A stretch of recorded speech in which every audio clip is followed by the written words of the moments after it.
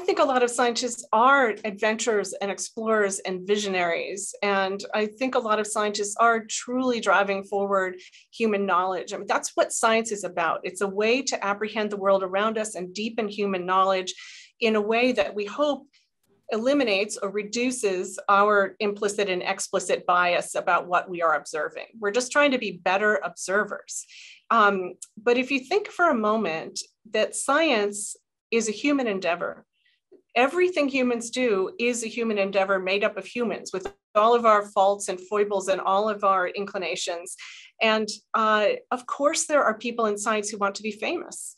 And of course, there are people in science who want to be lauded as excellent and people who want to win awards.